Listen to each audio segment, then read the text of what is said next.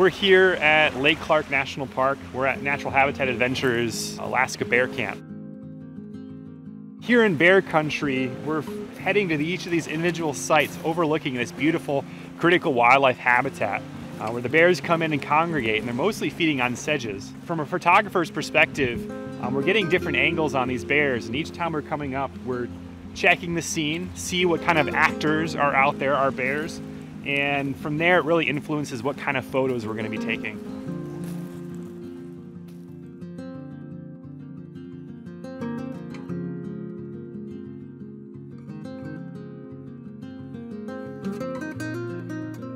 I'm shooting with a Sony A1. I've got the 200 to 600 lens on it. It's useful to have a good bit of zoom out here. That being said, we can make any camera work.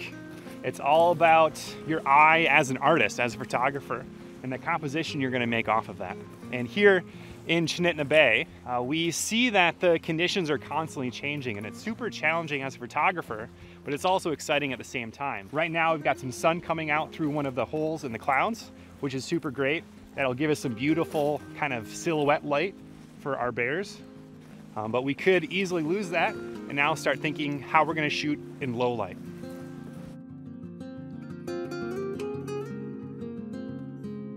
Here we're seeing the cloud cover is changing lighting pretty consistently, and so that's where the patience is gonna come in and be ready for that shot when the light reveals itself to be a nice, beautiful golden hour. We're here now, it's 10 o'clock at night here in Alaska, and we're just now getting some of that beautiful golden hour light, and it's gonna last quite a while. That's one of the benefits of being up here as far north as we are here in Lake Clark National Park, is that sun takes a long time to set, and so we get a long time with that golden hour. It's important here in Lake Clark National Park to not only tell the story of up-close bears, but also to tell the story of bears in the landscape. And so we have the beautiful mountain ranges here of the Aleutian Range as well as the Alaska Range. There's a couple different things you can think about when positioning bears in landscapes. If they're at a reasonable distance, you might want to think about the rule of thirds. Now, these bears are far enough away that it makes more sense to not really think about the rule of thirds, but to think more about having that landscape shot and setting up the composition with the beautiful mountains, the sky in the background, but having those bears still in the scene. And so oftentimes I don't put them at the very bottom, but give them a little bit of breathing room.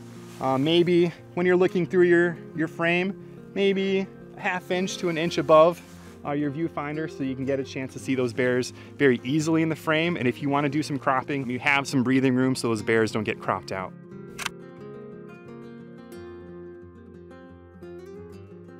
Getting those bears visible in your shot, but they're still going to look fairly small.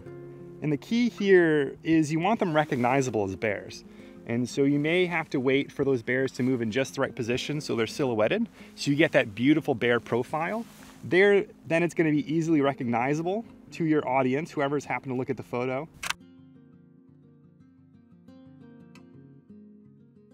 Something that I like to talk about a lot with my photography guests is you have to make your zoom work. Whatever you happen to have with you is going to be the best camera, regardless if it's a 200, 600 that I've got here on my Sony A1, or if you happen to have a smartphone. So we have these two sibling bears here. They're probably 3 to 5 years old that are wrestling with each other. And so it looks a lot like bear fighting you'll see during a mating season. But we get a chance to see this before they have grown up to mate. They're wrestling with each other, they're play fighting, and we can tell because of the fact that there's no noise. When there is bear noise, you're hearing the growling and the snarling. That's very aggressive.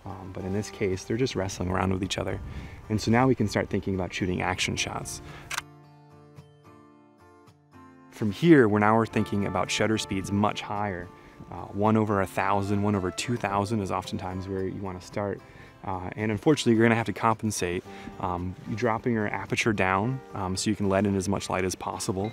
And so right now I'm shooting at an f6.3, and my ISO is sitting right around 2000. So it's a lot higher than I would like it, but if I'm going to catch those kinds of action shots in this low light, that's the concession I'm going to have to make, and maybe in post-processing I can fix that. So we've got these two bears coming through the grass right here, and I'm thinking about shots where I'm trying to stay a little bit higher than eye level, The reason for this is grass is quite tall, and if we're too low, we're gonna just be mired in the grass. So we're getting a little bit higher up. And now a couple things I'm thinking about here is particularly how I wanna focus, because a lot of the grass is gonna catch the focus of your camera, your autofocus. And so I'm using tracking on my autofocus. If your camera has that, that's great. If not, you may wanna think about taking a lot of photos and try to keep resetting your autofocus, either clicking your shutter halfway down, or if you use back button focus, use that as well, and try to get that shot in amongst the grass.